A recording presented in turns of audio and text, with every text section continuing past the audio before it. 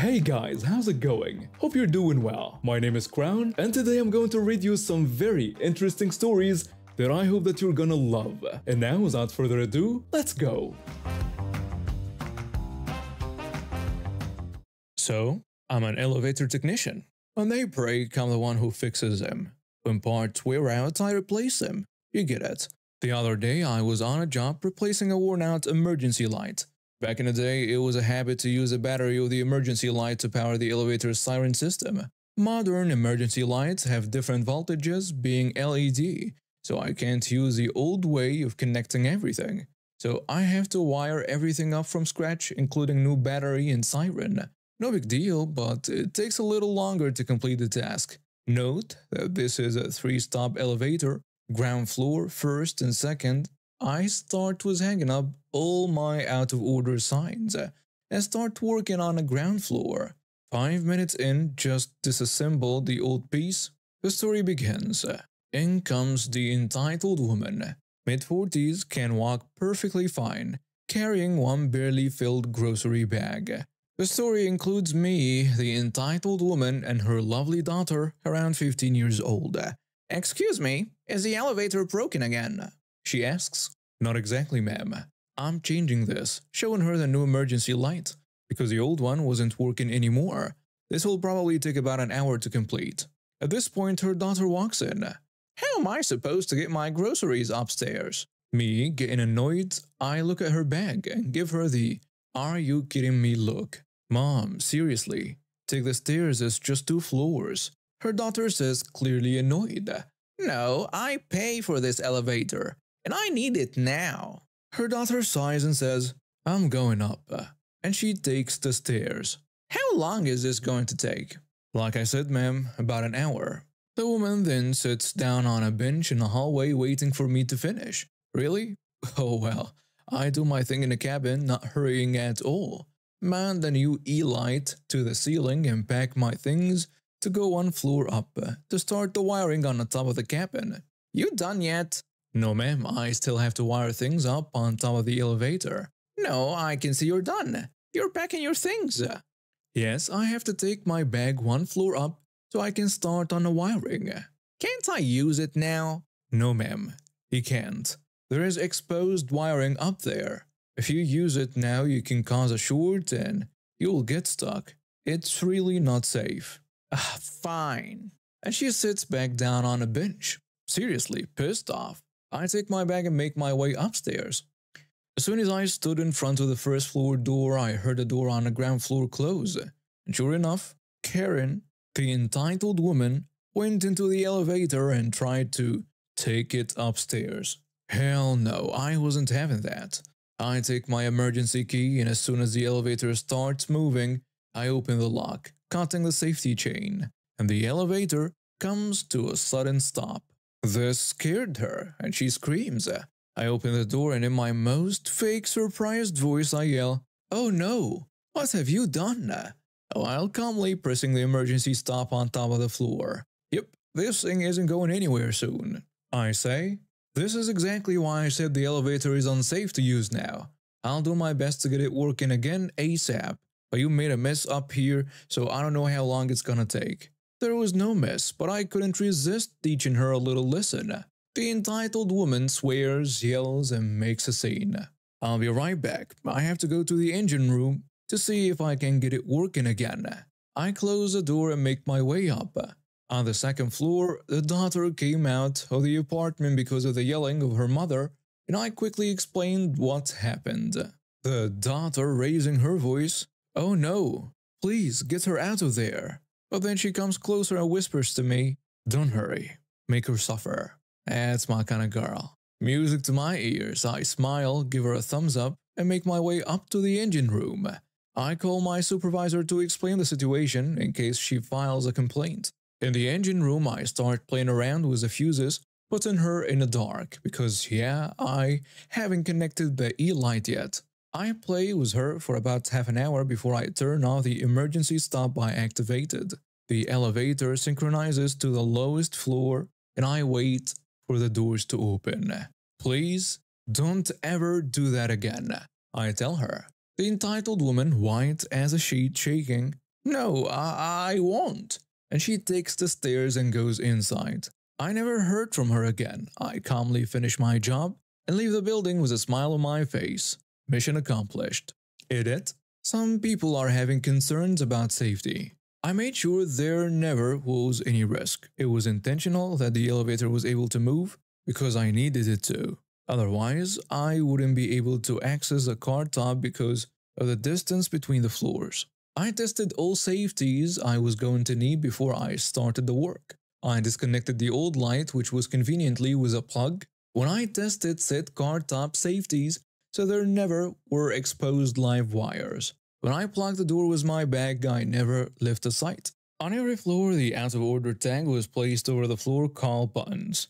And the reason why I initially started working on the ground floor is so people who enter the building can clearly see me working when the elevator was still active. The moment when I started working on a car top and people couldn't see me when entering the building, I did make use of the stop button, which I already tested, to prevent the elevator from reacting to calls. Every action I took was well thought out, potential risks were considered, and actions were taken to eliminate them. If I really needed that elevator to stay where it was, I would make sure it would.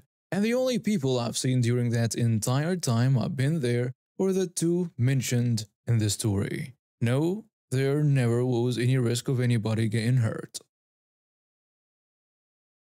Hi everybody, so this is a bit of background on me. I don't have Tourette's, however I do tick, twitch, and fidget a lot due to my mental health disorders. Borderline personality disorder being the main contributor to my tics, and I have gotten used to it. Much therapy, much meds.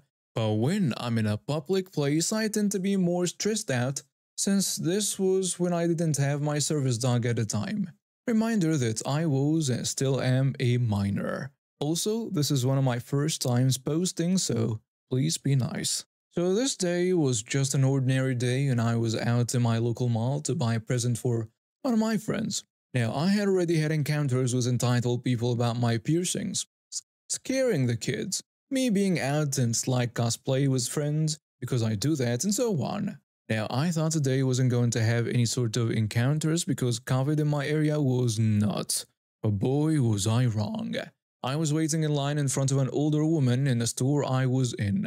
Hint, very large bookstore that starts with a bar and ends with a blee. And I had a selection of some of my favorite books and a present for my friend. I was having slight trouble holding the books since the store was a bit crowded and it was around the time I ate, so I was a bit hungry. And I do get a bit more stressed when hungry. So in that sense, my arm was jolting slightly along with my fingers, my head jolting to the side slightly as well.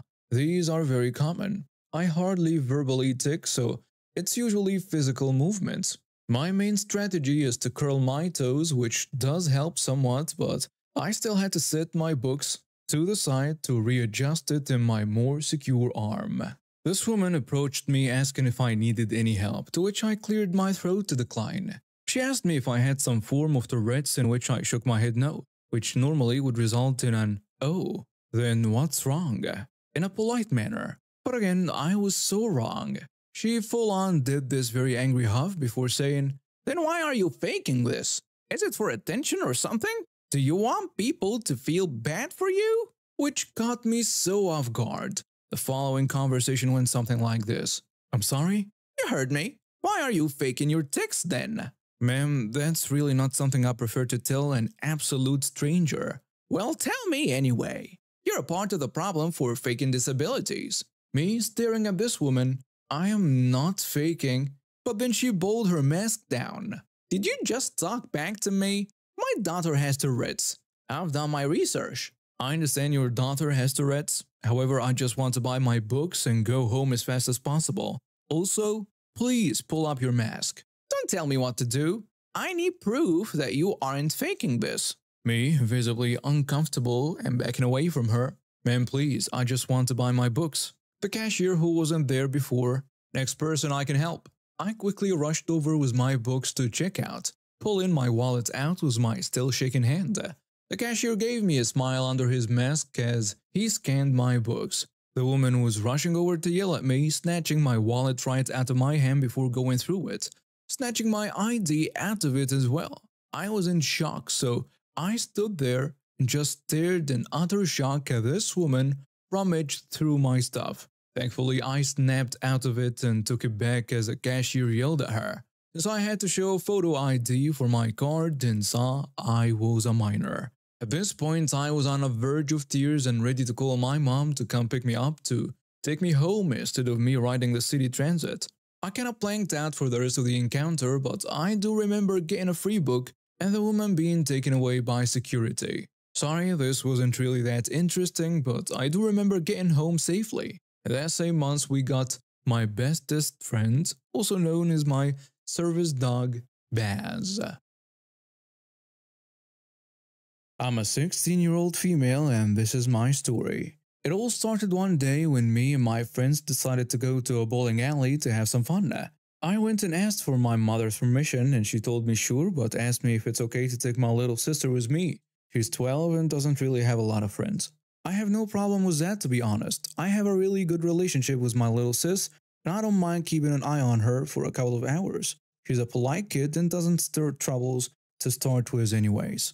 On a Sunday night, we met up at the bowling alley and we started our night with some fresh drinks, mostly juices and smoothies. Then we started changing our shoes and stuff. I found my sister a pair of shoes her size, took her in my team, and we started having some fun. Let's just say that she was not really strong enough to fully push a bowling ball to the end of the aisle, but she was trying nonetheless. Her desperate tries to do so were really cute and all of us were pretty much cheering for her. After around 15 minutes or so, it was my little sister's turn to swing the ball one more time. So she went up to the ball stand, waited for a proper ball she could hold in her tiny hands until a pink ball popped up right in front of her. She was really excited that she got a ball with her favorite color that was compatible with her little fingers.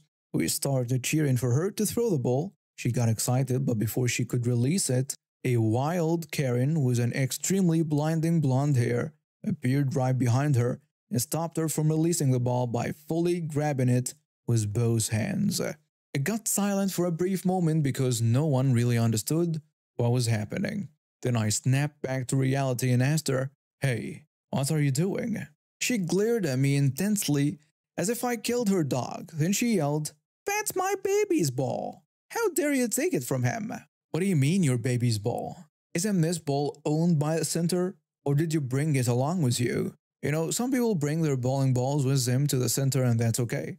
So at first I thought that was the case and would have understood if that's it. Would have been upset because what she did still wasn't alright, but I get it. But then she answered, "No, we don't really own the ball, but as long as we're here, he likes to play with this specific one, the pink one." Your kid likes pink balls? Wait, it's not actually yours? What is this nonsense? You could have injured my little sister with that move you pulled. And now you're telling me that you don't actually own the ball? What is wrong with you? What's wrong with me? What's wrong with you? Can't you see that I have a champion in the making here? My little child is going to be a world champion one day. And it all starts with this pink ball. It's for luck, and plus, that's his favorite color. You know what? No. You're gonna hand us that ball back, and my sister is going to throw it like she was supposed to. And then you could use it till the ball ends up popping up in your stand. Which is another crazy point I should have made, since if things went correctly, their balls shouldn't have popped up on our stand to start with. Which makes me wonder if she was lying about it or just confused. Of course, she refuses to hand it over, but I was not really going to take this nonsense and walk away. If she would have asked nicely in the first place, then that would have been a completely different story. But snatching the ball the way she did from my little weak sister wasn't okay with me. You're not gonna endanger my little sister on my watch. I was definitely fully indulged in the mama bear mode right now. I placed my hands on the ball she's grabbing, lock them well, give it a good pull and snatch it from her grip. And she absolutely loses it and charges at me. But my friends stand between me and her, trying to block her from reaching me. Most of them were trying to de-escalate the situation because it seemed like it was getting out of hand at this point. When she sees that she can't get through and it appears she looked and noticed a couple of employees rushing towards us, since at this point people were looking and our voices were really causing a commotion, she did the unthinkable. She grabbed the ball from the stand, locked her crazy eyes with mine and screamed, "Well, if you think that your little brat of a sister is more important than my boy, allow me to show her my support." Then she throws the ball that was in her hand right at my little sister. The ball strikes one of my friend's legs, but sadly it did end up hitting my sister's chest area. We all stood right there in shock for a second, then as I realized what happened, I lost it, especially when I saw my sister falling to the floor. I went to pick her up and see how she is while screaming like a mad person. People around started calling 911 after pretty much everyone saw her attack a little girl intentionally. Security guards rushed to the scene and detained the woman after a couple of my friends went ballistic on her when they saw what she did. One guard came and stood right next to me and tried to see if he could help with my sister, who is now holding her chest and finding it extremely hard to breathe. In a few minutes, paramedics took over, and after assessing the situation, they suspected a broken rib, took my sis in their ambulance, and I rode with her. And another ambulance took my other friend that got hit in the leg earlier. Needless to say, the cops arrested the woman, who didn't really seem regretting what she did, judging from the crazy crap she was screaming while she was getting detained and arrested. I called our mom on the way to the hospital and she arrived shortly after we got there. Thankfully, there were no ribs broken when the scan results came back, but she had a nasty bruise due to the heavy ball impact in her weak chest.